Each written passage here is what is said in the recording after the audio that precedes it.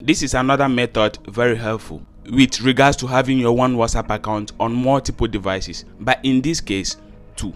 So I have here 2 phones, my Android and then the iPhone device. I am going to be making sure that I have my one WhatsApp account right here on the Android device croned onto my iPhone device. So very quickly I will go onto the iPhone device and have this particular app installed. It is Dual Test. I believe you can see very clearly.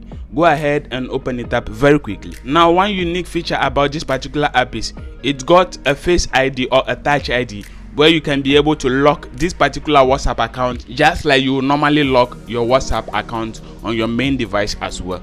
Once you have opened it up, straight away you are going to be having this particular code popping up. So go ahead and position it properly. Now you are going to be opening your main WhatsApp account on your Android device very quickly, and then you are going to tap onto the 3 dots and then onto linked devices. Now right here you are going to tap onto link a device.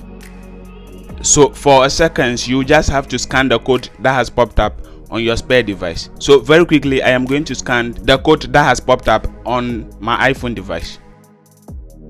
So once you successfully scan the code, you will see this option popping up, and within a couple of seconds you successfully be croned onto your spare device with your WhatsApp account. So once you are done with the scanning, you will see this particular option, meaning I have been croned onto an iOS device, which is my iPhone device. So very quickly I am going to be walking you through some cool features that you need to expect once you are done with this.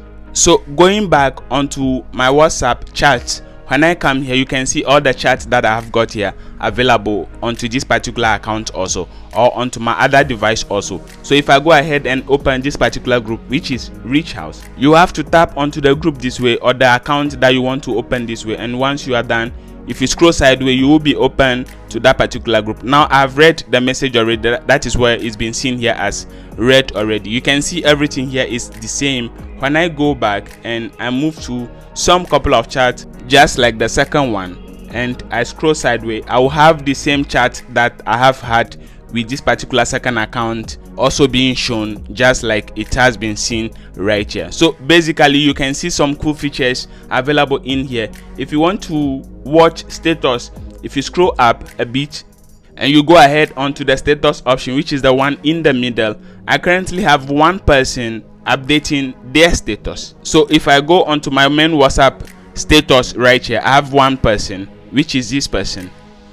You can see the status being shown, and I can be able to watch the same thing right here. So basically that's been it, and right here you can even save status straight into your photo gallery if you want. So basically that's been it. This is another cool method that you can use in order to have your one WhatsApp account on 2 devices or on multiple devices if you want. Thank you, and please subscribe for more lessons like this in the coming days.